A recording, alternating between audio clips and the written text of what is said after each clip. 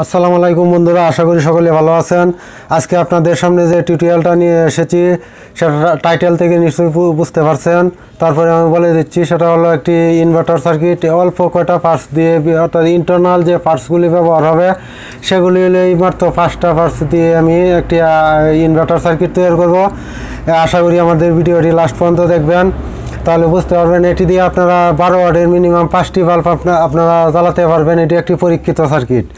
তবে এখন আমরা কাজ শুরু করব, তার আগে আপনাদের ছোট্ট একটা রিকোয়েস্ট, আমাদের চ্যানেলটি এখনও যারা সাবস্ক্রাইব করেন নাই তারা অবশ্যই সাবস্ক্রাইব করে নেবেন। আর যারা অলরেডি সাবস্ক্রাইব করে ফেলছেন তাদেরকে অসংখ্য ধন্যবাদ। তাহলে চলুন আমরা কাজ করি। প্রথমে পার্টসগুলির সাথে পরিচয় করিয়ে নেই। এখানে দেখতে পাচ্ছেন একটি D880 একটি ট্রানজিস্টার। এরপরে দেখতে পাচ্ছেন একটি রেজিস্টরটির মান হলো 3.3K। এরপরে দেখতে পাচ্ছেন একটি রেকটিফায়ার M4027। আর এরপরে দেখতে পাচ্ছেন একটি PF, সেটির মান হলো 2A104J। এইগুলি আমাদের ইন্টারনাল। আর একটি অ্যাডাপ্টার 12 ভোল্ট, এটা আমি 2 এম্পিয়ার নিয়েছি। আপনারা 5 এম্পিয়ার যদি নেন আপনারা বাসায় টেলিভিশন, একটি ফ্যান সহ চালাতে পারবেন।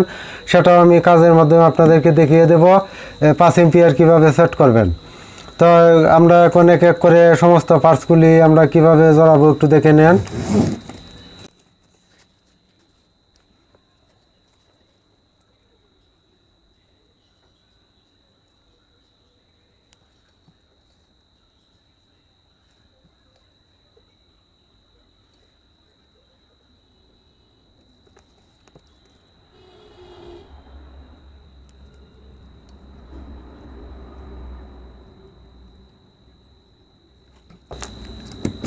দেখতে পাচ্ছেন এই অ্যাডাপ্টারটির অর্থাৎ ট্রান্সফরমারটির প্রাইমারি এটা, সেকেন্ডারি এটা। প্রাইমারি 220 ভোল্ট দেওয়া হলে সেকেন্ডারি 12 ভোল্ট আউট হয়। এখন আমরা এটা প্রাইমারি সাধারণত ইনভার্টার বা আইপিএসের ক্ষেত্রে এটা প্রাইমারি যখন কাজ করে, সেকেন্ডারি এটা ব্যবহার এটাই হয়।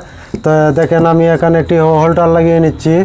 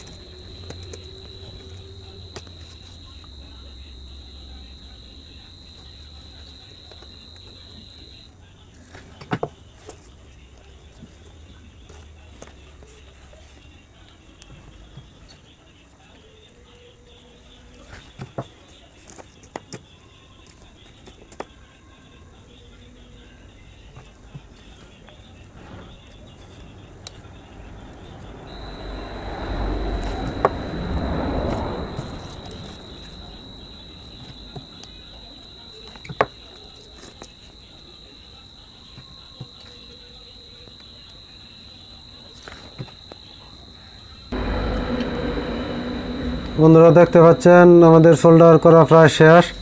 এখন আমরা এগুলি তারগুলি জড়িয়ে নেব। দেখতে পাচ্ছেন আমি কালারটা নেগেটিভ যোগ করলাম এবং যে লাল তারটা সেটা পজিটিভে যোগ করলাম। তার আগে বাল্বটি আমি লাগিয়ে নেই। দেখুন বাল্বটি হলো 220 ভোল্ট। এটা একটা সোনাস কোম্পানির বাল্ব, 220 ভোল্ট 50 সার্কেল। বাল্বটি নিশ্চয়ই দেখতে পাচ্ছেন আপনারা। এই বাল্বটি এখানে আমরা লাগিয়ে নেব। প্রথমে 9 ওয়াটের একটি বাল্ব, সোনাস কোম্পানির 9 ওয়াট 220 ভোল্টের একটি বাল্ব। এখন আমরা এই কানেকশানটা দিই, দেখা যাক কী হয়। হ্যাঁ দেখতে পাচ্ছেন জ্বলছে।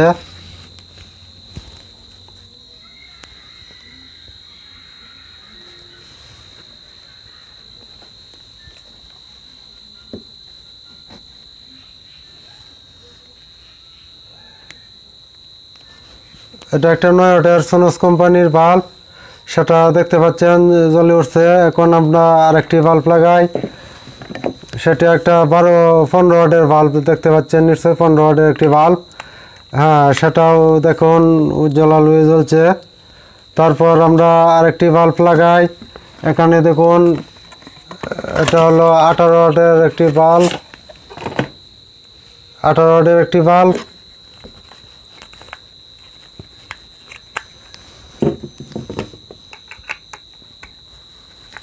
দেখুন সবই জ্বলছে, তার মানে 12 ওয়াটের 5টি বাল্ব জ্বলবে। এটা আমার পরীক্ষিত, আমি নিজে লাগিয়েছি, দেখেছি।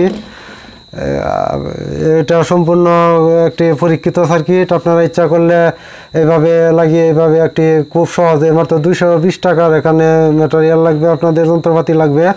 220 টাকায় আপনারা একটি এরকম ইনভার্টার সার্কিট বানিয়ে নিতে পারবেন। তার আগে আর একটি কথা বলে রাখি, আপনারা দেখতে পাচ্ছেন আমার হাতে একটি সার্কিট। এই ধরনের একটি সার্কিট বাজার থেকে কিনে নিতে পারবেন, যে কোনো ইলেকট্রনিক্স মার্কেট থেকে। এই সার্কিটটির দাম নেবে মাত্র 90 থেকে 100 টাকার মতো দাম নেবে। এই সার্কিটটি যদি আপনারা লাগিয়ে নেন তাহলে এদিক দিয়ে চার্জ হবে, এদিক দিয়ে আবার ব্যাটারি, এদিক দিয়ে ইনপুট হবে এসি, আবার এই দিক দিয়ে ব্যাটারি চার্জ হবে। এই সার্কিটটি আপনারা লাগিয়ে নেবেন। সেটা অবশ্য আপনারা একটু মডিফাই করে নিতে হবে, আশা করি লাগাতে পারবেন। যদি লাগাতে কোনো সমস্যা হয় আমাকে কমেন্টে জানাবেন, আমি সে বিষয়ে আপনাদেরকে বিস্তারিত শেয়ার করব। আর একটি ব্যাপার বলে আর কি, যদি এখানে 5 এম্পিয়ার ট্রানজিস্টার আপনারা ব্যবহার করেন, দেখেন এতক্ষণ জানিয়ে রাখলাম, এরপর ট্রানজিস্টারটি একটুও গরম হয় না, আমি হাতে ধরে রাখলাম। এখন দেখেন এখানে যদি আমি এরকম এই 3টি ট্রানজিস্টার লাগাই তাহলে এরকম 5 এম্পিয়ার একটি অ্যাডাপ্টার ব্যবহার করতে পারবো। 5 এম্পিয়ার একটি অ্যাডাপ্টার যদি আমরা এখানে লাগাই তাহলে আমরা এখানে একটি কালার টিভি, একটি ফ্যান এবং 3-4টি এরকম এলইডি বাল্ব আপনারা ব্যবহার করতে পারবো। তো আশা করি আপনারা বুঝতে পারছেন। আমি আবার ক্লিয়ার করে দিচ্ছি আপনাদেরকে ব্যাপারটা। দেখেন এই যে পজিটিভ সাপ্লাই, যে মাঝের যে অ্যাডাপ্টারের মাঝের যে পিনটা দেখতে পাচ্ছেন, মনে হয় পরিষ্কার আপনারা বুঝতে পারছেন। এখানে এইভাবে দেখেন, এইভাবে লাগিয়ে নিলেই চলে উঠছে। তার মানে এটা একটা 100% কমপ্লিট সার্কিট, আপনারা এইভাবে বানিয়ে নিতে পারবেন।